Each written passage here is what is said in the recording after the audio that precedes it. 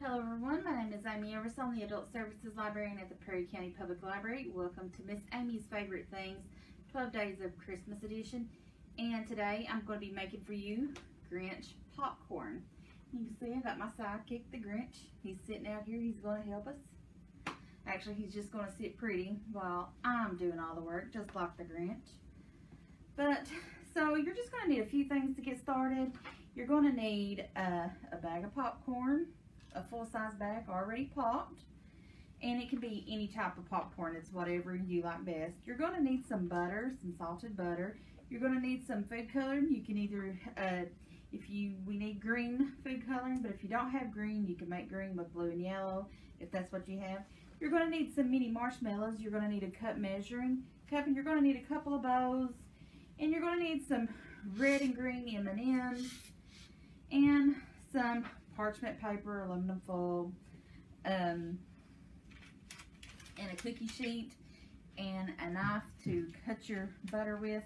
And you can do it a couple different ways. We're going to start out by melting our butter and our marshmallows. And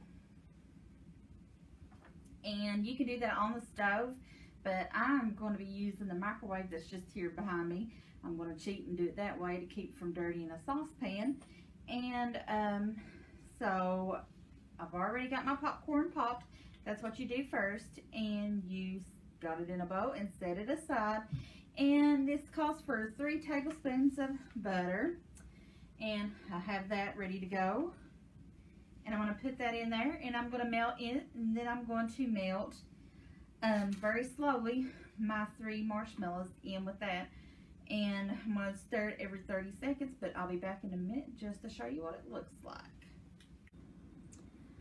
Okay, I have melted my butter and my marshmallows down, and it probably took about maybe 2.5 minutes. And I just checked it. I would let it go for 30 minutes. Not 30 minutes, I'm sorry, 30 seconds. 30 minutes and you'd probably burn your house down. But 30 seconds, and would stir, and did that until it was completely melted. Now I'm going to take my green food coloring and try real hard not to get it on me. And I'm just going to add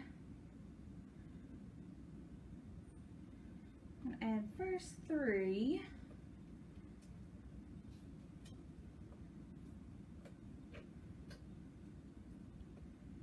See how green it's going to be.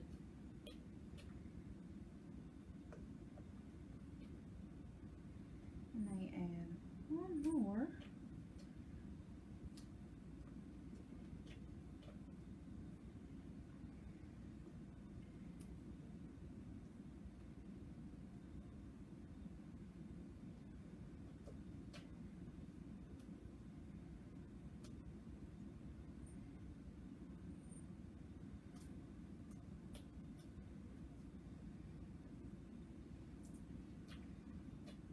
After about 5 drops, that's about as green as he's going to get for me. What do you think, Mr. Grinch? I think he approves. It's green enough for him. And so now we're just going to pour it into our popcorn.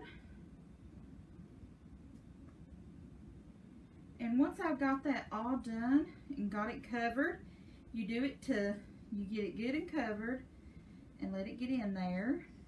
We will be ready to pour it out, and I will be back in just a second. Okay, now that we're back, you can see that I poured my popcorn out onto my parchment paper, my cookie sheet. I did the parchment paper to keep it from getting too messy. And now I'm going to add my M&Ms. But I will tell you, in the break, Miss Amy noticed that she didn't have enough, or she didn't think she had enough of the marshmallow mixture, so she ended up doubling her recipe. I added more marshmallow, and I melted more butter.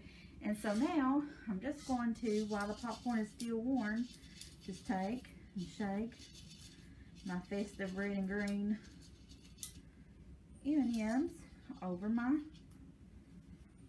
popcorn. And you can, if you have mini marshmallows left, you can add them too. give it even more color.